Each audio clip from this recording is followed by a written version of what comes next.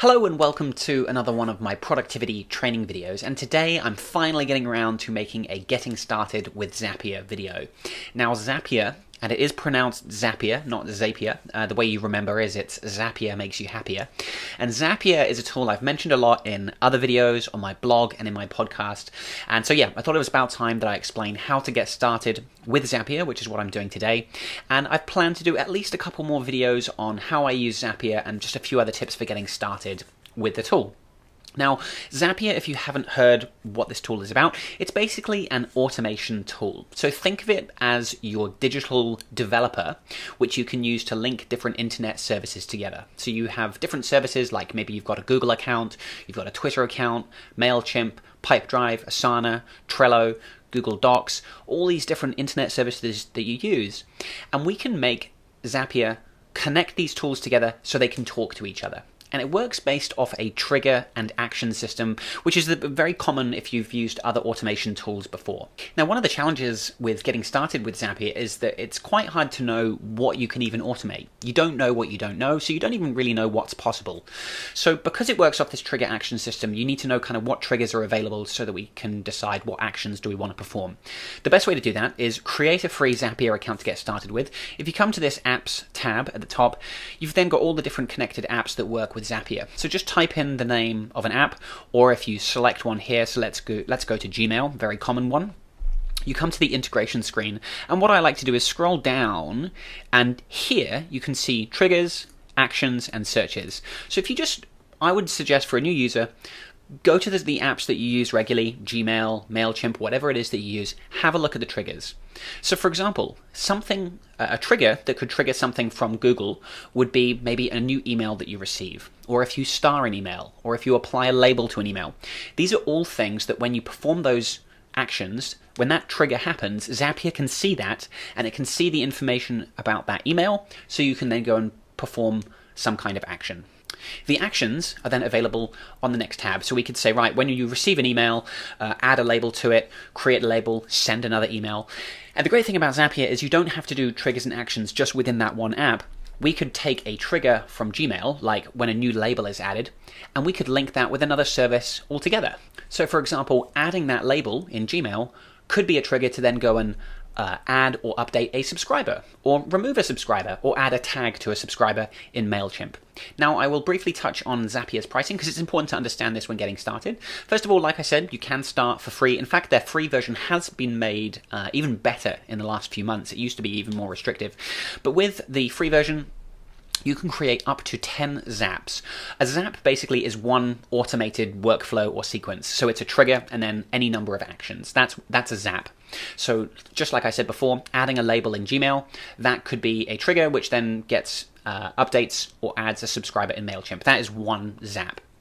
So you can have 10 zaps on the free account. You can also perform 2,000 tasks. Now a task is basically an action.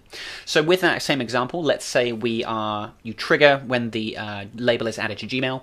The action is that action of adding it to MailChimp. That's actually just one action. The trigger does not count as a task. Now let's say before we add it to MailChimp, let's say we formatted the email or performed an additional step, maybe we add it to a Google Sheet or something like that. That would then be an additional task, that would be 2 actions or 2 tasks. So your billing or the plan that you choose will depend on basically how much you use Zapier, which means when you get started, you can start for free, you can do loads of things with it, and then you can pay to upgrade as and when you need to get more, pay for more zaps and have more tasks because you're doing more with it. So I think it's a great way to get started with the tool, and you only need to pay for it when you're actually using it a lot. So to show you how to create a really simple zap and how this actually works, let's just continue with that example and let's actually set that up now using Zapier. So what I'm going to do is I'm going to click Make a Zap at the top of the page. I'm just going to name my zap first of all, and a good best practice that I've used when naming my zaps, just so that they are more meaningful and you kind of remember what they do, I always name it the trigger, a little arrow, and then the action. So I'll go subscribe label,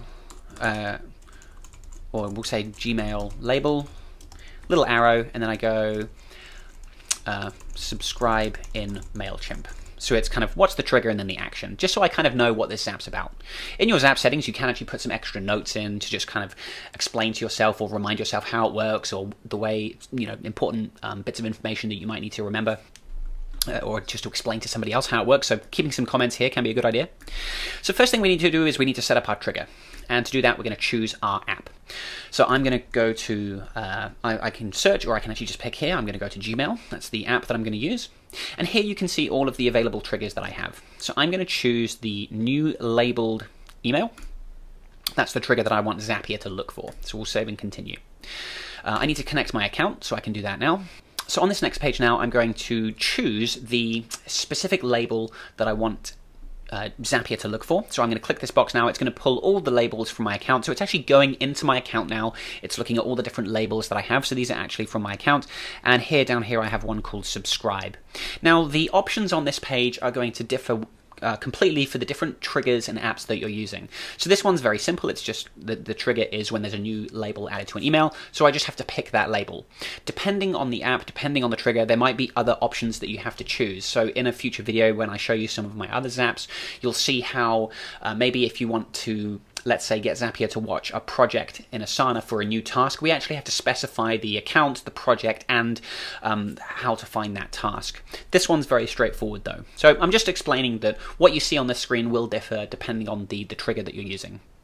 So here I'm just saying, look out for that subscribe label, and let's click continue. Now what we need to do is get Zapier to pull in some test data. We need some actual information to work with so we can see what that test information looks like. So here it's found a couple of tests, and I can click this arrow. I can actually see what information Zapier has been able to pull in. So this is information from the email. This is like who's it, the subject line, the email recipient, all that kind of information is all in here. And now I can click continue. So that's my trigger set up, and Zapier will check that trigger every 15 minutes if you're on the free plan. So it can take up to 15 minutes for this particular Zap to run. If you go on to higher tier plans, it will check more frequently as well, but it can take up to 15 minutes for this to run. You do have some apps as well that are called instant Zaps. That means it won't actually have to wait, because that integration has integrated so that the trigger can actually trigger the Zap instantly. You don't have to wait. So Calendly is a good example of that. When somebody books a new appointment in Calendly, that will actually trigger Zapier straight away. So now with my trigger set up, I'm going to add a step. And there's a bunch of things I can do here. There's the normal one that people use is add an action or a search, which is what I'm going to do. But there are other things. You can actually set up filters. You can format data, which I'll be showing you in another video.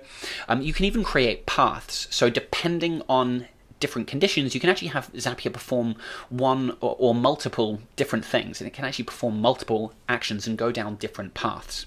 For now, to keep it simple, we're just going to click New Action. So we're going to add that action step now. Great. Again, we're going to pick the app that we want to use. So I'm going to pick MailChimp, and here are all the actions that I can perform. I am going to add a subscriber. I'm going to connect my account. And next on this page, now I can set up the options for creating that new subscriber. So here's all the information that MailChimp needs to create a new subscriber. So it firstly needs to know what audience are we putting this person in. I can click this drop down and it will pull in information from my account, and it shows me in this case the different audiences. So I'm going to add this person to the Pool Miners newsletter. It also needs an email address. So again, I can click this little drop down on the right hand side, and here you can see all the information from that trigger step. This is all the information that Zapier received about that email. In this case, I can pick the person's email address and I can put that in here. There are other options, like I can specify, do I want to enable double opt-in? If they're an existing subscriber, do I want to update them? Do I want to add them to a particular group? So you can see with this particular action, there's a few other choices and things that I can do along the way. I'm going to keep it really simple. I'm just going to add this new subscriber. Click continue. And then finally, now we can send a test to MailChimp. So I'm going to send the test. What it's actually going to do is it's actually going to take that email, it's going to go and add it into MailChimp for me. And it says, yep, a test was successfully sent. I can now go to MailChimp and confirm if that was actually the case. And then once I'm ready, I can click Finish.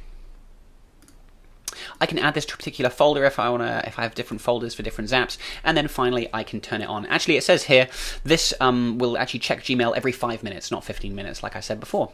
And so now that's up and running. Zapier will check Gmail for that label every 5 minutes, if it finds an email with that label, it'll go ahead and add it to MailChimp for me. So rather than having to do that manually myself, rather than having to get an assistant, virtual assistant, or someone to do that, I've created my own little automation that just runs in the background.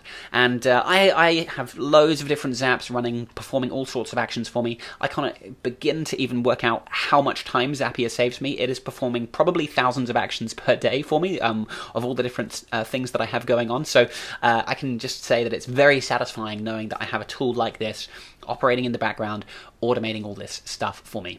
So please let me know if you have any questions about Zapier. I highly recommend, if you haven't already, signing up for a free account and getting started. And stay tuned for more videos coming soon. Thank you very much for watching.